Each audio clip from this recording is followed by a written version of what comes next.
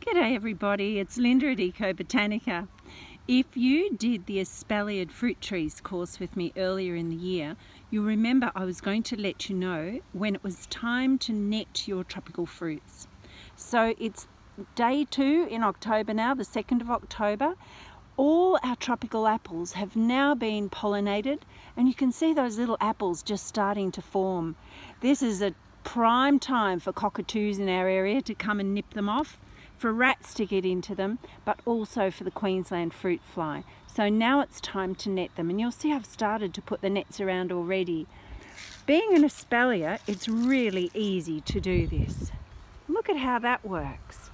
Just that fruit fly netting, which I buy in bulk, and I have a long piece for each fruit tree, and I throw it over the top, double it over, throw it over the top, peg it into position, and then I just wrap it around and peg it under and over where the wire is, and then down on the ground level I peg it once again, and then I'll also put some stones down there to hold it down in the wind.